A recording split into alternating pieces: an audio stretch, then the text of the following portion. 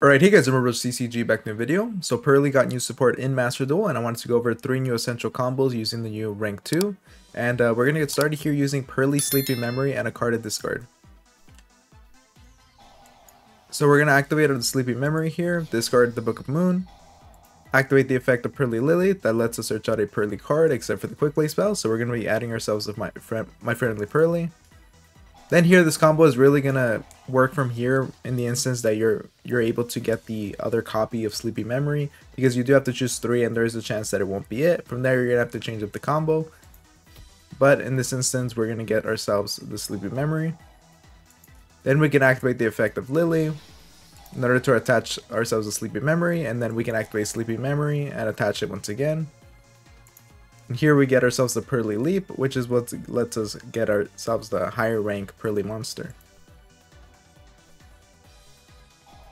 Okay, and now during the standby phase, because we have Sleepy Memory attached, both of these, during our opponent's standby phase, we're going to be able to draw 2 cards. That's exactly what we're going to do. And now, while we're drawing that second card, we're going to chain onto our Purrely Leap. And from there, we can get ourselves the Purrely Noir. And because this is a whole different monster with different materials, we can once again draw.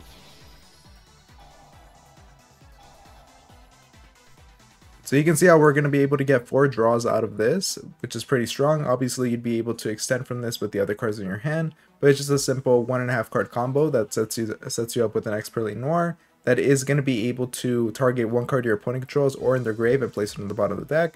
And you can use this effect by detaching 2 materials from this card, and you can use this effect multiple times as well, as there is no once per turn clause in any part of this card. And with this combo, it hasn't quite gotten the protection because it doesn't have 5 or more materials, but you're going to see with the future combos that we're going to be able to achieve that. But otherwise, let's go to the next combo. Alright guys, so for the second combo, we're going to be using our Purrely Sleepy Memory, Purrely Happy Memory, and a card to discard. So first we're going to be activating ourselves a Purrely Sleepy Memory, discarding and getting ourselves out the Lily. Activate Lily's effect here in order to search ourselves the My Friendly Purrely.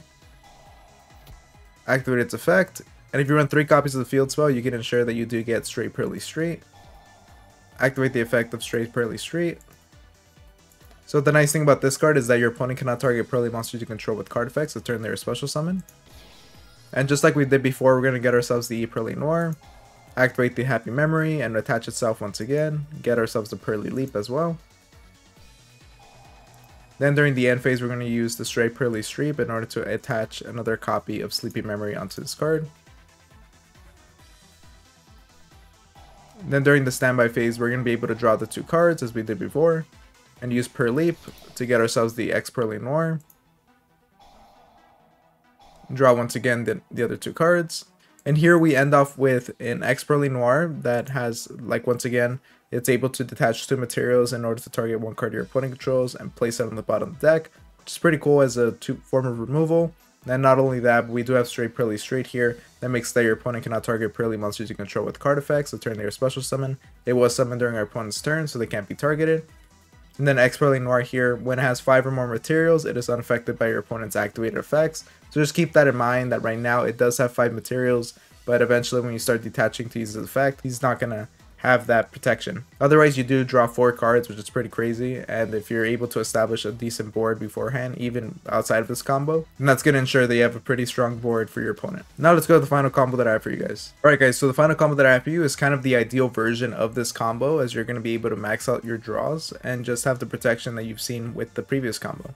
So here we're going to be accomplishing this by using Purrely Sleepy Memory, a card to discard, and the straight Purrely Street. So we're going to activate Purrely Sleepy Memory here, get ourselves out the Purrely Lily. You can see that's the go-to play with these combos here. And then we're going to activate My Friend Purrely, get ourselves a copy of Purrely Sleepy Memory. So again, keep that in mind that this is in the instance that you do happen to get another copy of Sleepy Memory. We're going to once again activate the effect of Lily, activate the effect of the Purrely Noir to get the trap, and then chain the Purrely Sleepy Memory.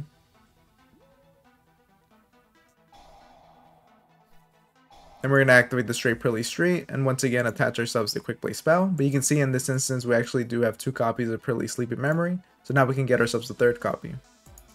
So now that we have 3 Purrely Sleepy Memories, you're going to see the crazy draws that we get out of this. As during the standby phase, we're going to get to draw 3 times. And then we're going to be able to use Purrely Leap, get ourselves the Purrely Noir. And because Purrely Noir is a different monster here, we are going to be able to draw another 3 cards. It's just crazy draws that you're able to get out of this guy. And just like before, we do have that crazy protection in the form of being unaffected by your opponent's activated effects, can't be targeted, and then of course we have some form of removal.